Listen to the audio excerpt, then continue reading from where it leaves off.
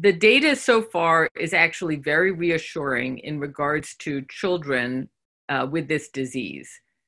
There is a little risk for children under the age of 1 year old. And you may have heard on the news that there have unfortunately been a couple of children in that age range who have passed away from COVID-19. So those are the children who are at highest risk right now. From the age of 1 till about the age of 19, it appears that if children do get it, they get a mild case.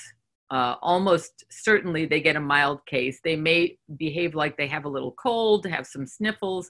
A lot of times they have some stomach issues. They may vomit or just have diarrhea or something else involving the stomach, but they don't get seriously sick most of the time.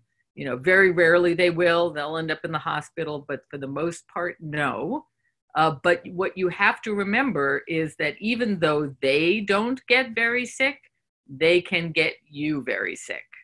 So if your child seems to have developed COVID-19, you're probably not going to be able to get a test for them. But if they get sick, then you probably want to put a mask on them if they'll agree to that. Keep their hands as clean as you can, wipe off any surfaces that they've touched, and certainly keep them in the house because you don't want to expose other people to them at that point.